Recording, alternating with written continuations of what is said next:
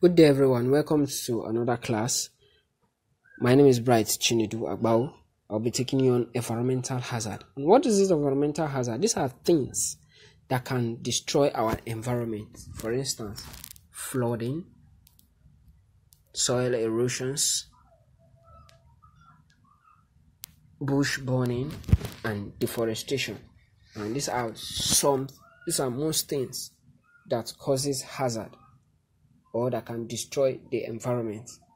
Soil erosion is a gradual washing away of a top soil, mainly by air or water.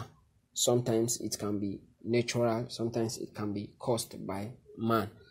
You can see some of our objectives are explain the soil erosion, human activities that can cause erosion, method of controlling erosion, practical method of preventing erosion, and also we will discuss flooding, discuss how to prevent it, and some of these effects of flooding.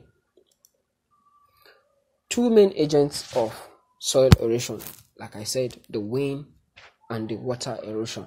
When the wind is heavy, it blows away topmost soil in the land. Also, when the rain is much, it washes away topmost particles of soil from the surface of the earth.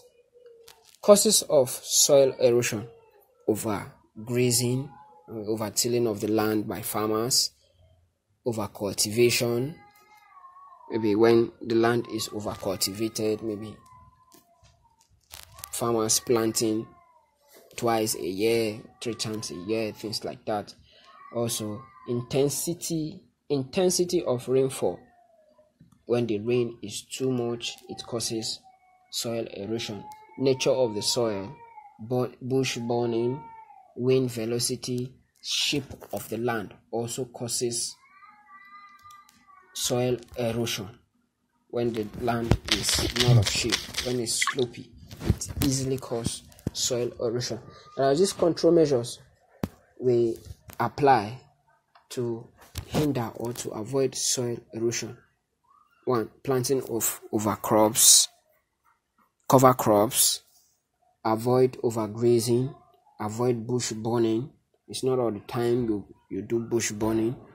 So make ridges around slopes of a piece of land. When the land is slopey, you can make ridges to protect it from soil erosion. Building or erecting of wind breakers to control the wind or to reduce soil erosion. Now let's go to flooding. So flooding occurs when sediments. Now, when refuse, maybe let's say plastics, woods, and other dead refuges are dumped carelessly, this causes flooding. When they block the flow of water from the rivers, it causes flooding. And some of these ways, there are these effects of flooding. It can lead to the loss of life and property. It's damage roads, bridge, buildings, railway lines, etc. Flooding pollutes rivers, streams, lakes, causes the water unfit for usage, also killing animals in the water body. Also, governments have to spend more money in fighting flood. There are these two methods of controlling flood. We can see the surface drainage and the subsurface drainage. Some of these surface drainage are drainage that are found at the top of the soil, where are mostly beside buildings, etc. The subsurface drainage are mostly the ones that are found beneath the soil. Also, we're going to talk about causes of flooding. 1. Bad sanitations.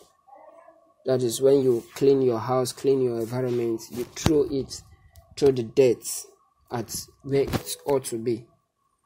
Secondly, flooding occurs when sediments brought by water from hills and high levels overflowing in the bank of the river. Thirdly, bad agricultural practice like overgrazing, clearing and burning of forests, removal of cover crops, etc. It causes flooding. Now, prevention of flooding. Flooding can be prevented by construction of good drainages, like I mentioned, the surface and the subsurface drainages. Secondly, it can be construction of dams and walls along the bank river. Thirdly, rivers can be widened.